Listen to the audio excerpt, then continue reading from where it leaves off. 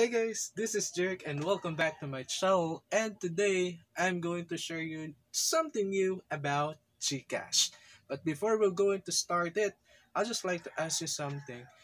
Dumating na ba kayo sa point na gusto nyong tumulong, gusto nyong mag-donate, gusto nyong maghanap ng mga organizations nga gusto nyong mag-give back? 'Di ba usually naman pag ganung sitwasyon, we just need to go to a certain organization para ipadala or para ibigay yung mga goods or financial needs nila. But with GCash, they just created a new way giving back or how you can donate. So using your existing GCash application, you can use this to donate and to help others, organizations that's looking for you na gustong tumulong. Aside sa mga existing na ginagamit natin sa GCash like magpadala, mag-receive, mag-load, mag-shop, magbayad, and everything, now GCash application just created a new way which is called GCash For Good. So there's two way para mag-donate ka sa isang organization na under sa GCash For Good. One is using your application, and two is meron silang mga ginawang QR codes like this, example pictures, para madali nyong matapadala at madonate yung mga perang gusto nyong ipadala sa organization. Now, since meron akong existing application, I'm going to share to you or show to you kung anong dapat gawin at kung saan siya mahanap sa GCash application. So, let's go ahead and start. So, bago tayo, let's do a screen record muna. So, from GCash Home application, you just need to click Show More. And then, under this, you just need to go down. Under Bill Payments, makikita nyo yung Others. Click nyo yan.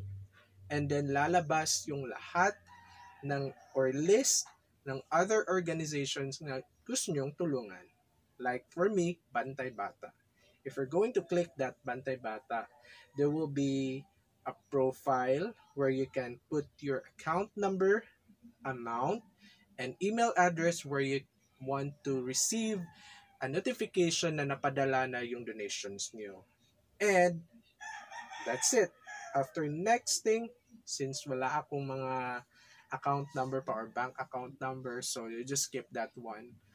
And during this process is meron silang, if you're going to use the QR codes na makikita nyo sa mga locations like organization Bantay Bata, you just need to pinpoint or scan the QR code and just what?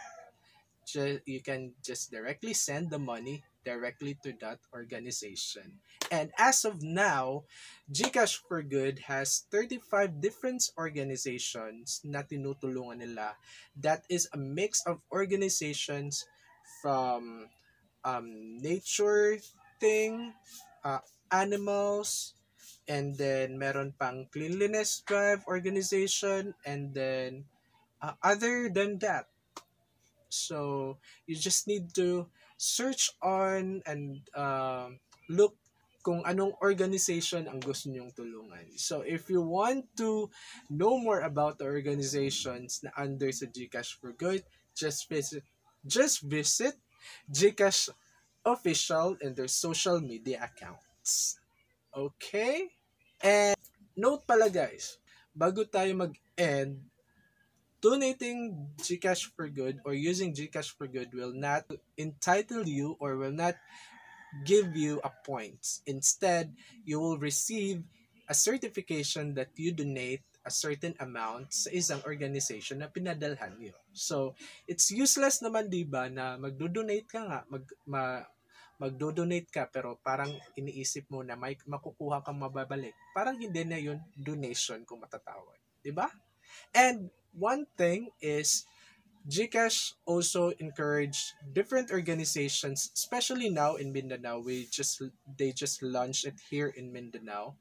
So, they are encouraging different organizations na mag-send ng application para mapadali ang pag-send ng mga donations na gustong tumulong sa kanila. Again, all the information is available in GCASH officials in their social media accounts. So, yun lang po guys. Thank you very much sa inyong oras sa panonood ng video na to. And of course, thank you very much GCash for having this opportunity na i-share itong good news para sa lahat ng Pinoy na gustong tumulong sa lahat ng available organizations which is mapapadali na nating gawin. And yeah, thank you rin sa extra size na jacket na to. It's so cool. It's my first time to have oversized jacket and I very love it. Thank you very much again, GCash. And yeah, that's it for today, guys. Thank you again for watching. And again, don't forget to hit the like button if you like this video. And of course, don't forget to subscribe for more videos and adventures to come. Have a great day, guys. Bye-bye. Mwah!